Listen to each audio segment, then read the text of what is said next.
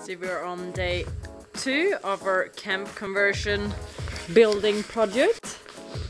And this is our beautiful camper. Jacob's trying to, I think, detach the furred belt for the back row. Yeah! There you go, good job. We want to show you something we did yesterday, but it was too dark to shoot. So we did this one. So we'll have the plywood here. This will be the lid, with access down here. See how we cut it?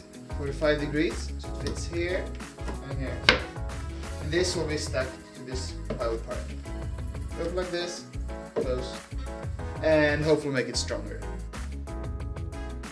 The project today is to make the rest of the bed.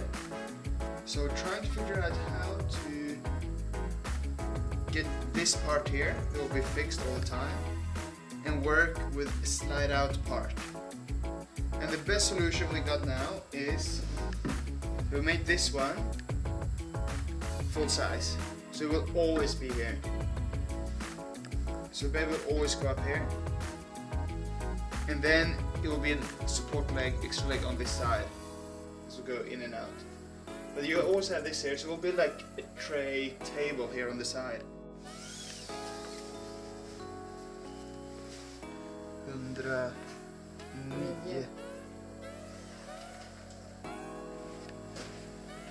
Såg du den?